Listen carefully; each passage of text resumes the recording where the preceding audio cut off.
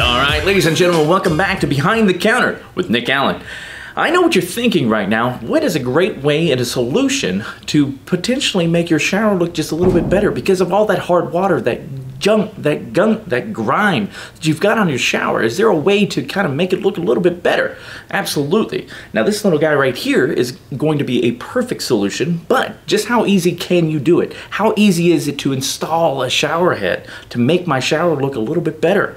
Well, it's so easy even a homeowner can do it. That's right, that's you. But let's put this little guy in action. Let's just see just how easy it is.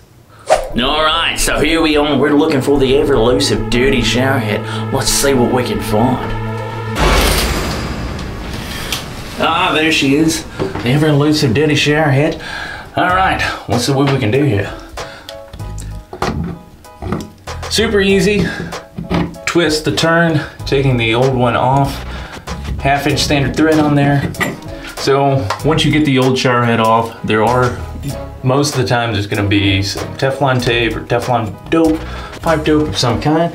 Clean that off. New shower head. This one comes with a little rubber seal inside. No Teflon needed. Literally, you can just hand tighten it on. Screw it on. Make sure she's nice and tight. And that's it. Voila. Just like that, you can make your home look just a little bit nicer.